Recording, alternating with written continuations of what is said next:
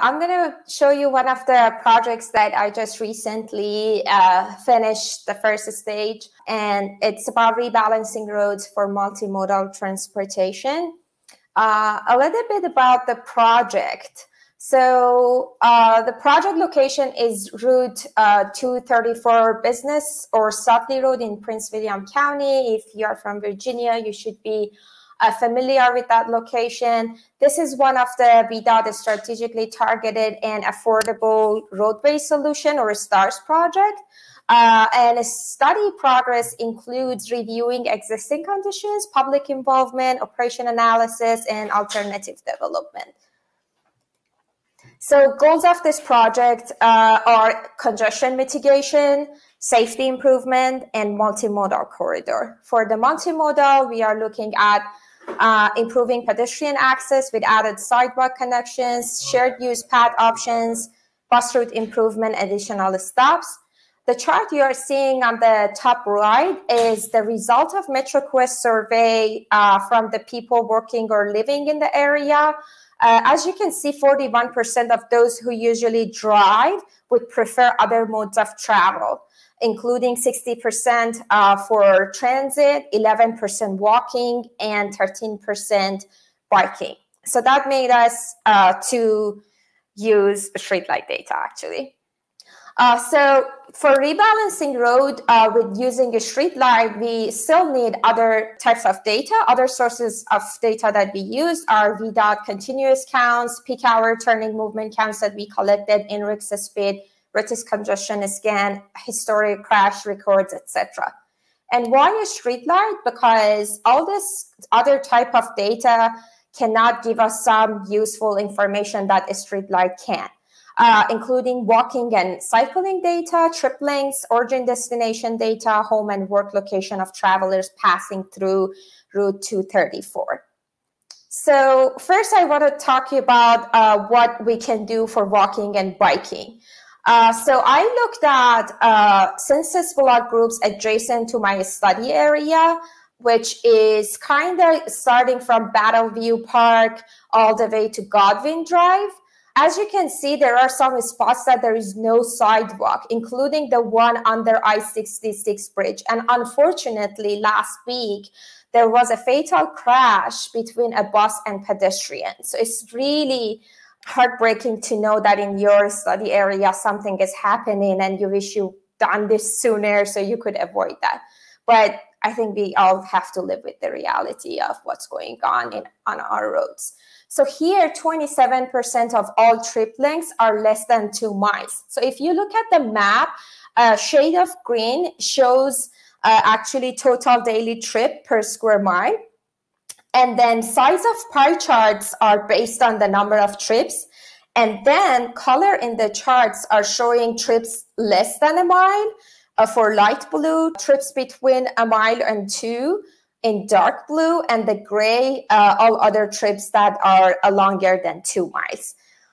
And then we took it a little bit further and looked at volume and trip purposes.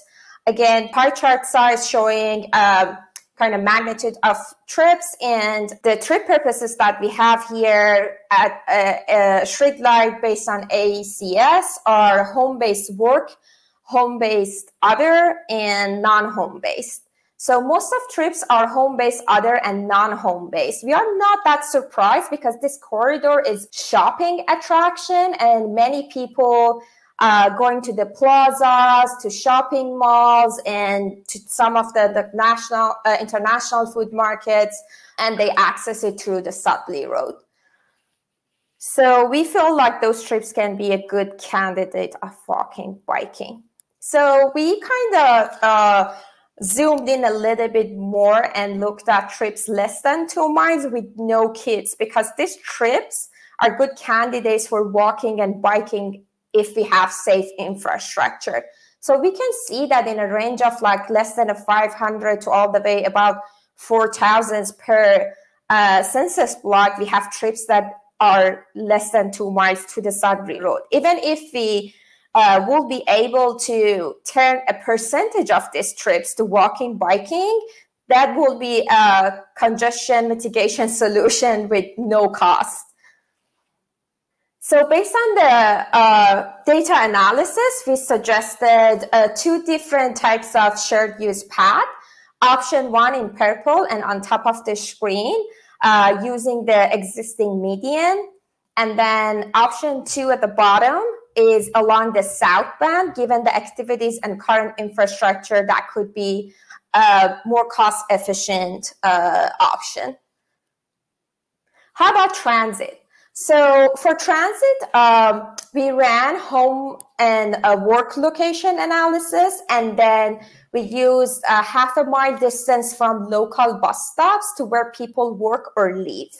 As you can see in these 2 maps, we have like kind of these hexagonals as work, home location on the left and work location on the right.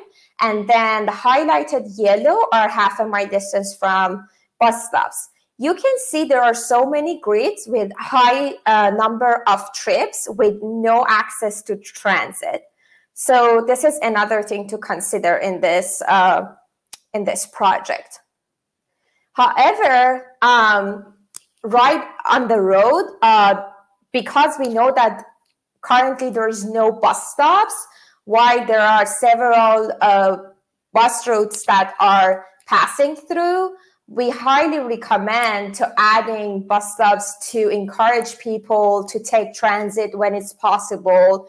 And that could be another mode choice for them to do so.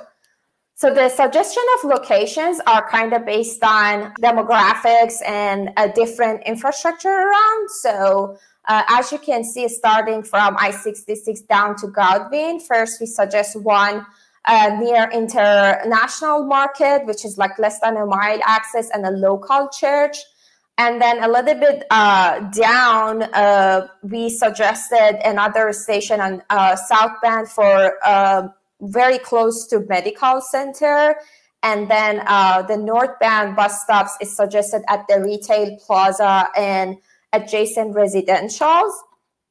And then after we are passing Sudley Manor and Le Mans, which is actually the bottleneck of traffic, we suggested 2 other or a pair of bus stops because one of them is very close to the senior housing and the other one give access to retail plaza and medical center down there.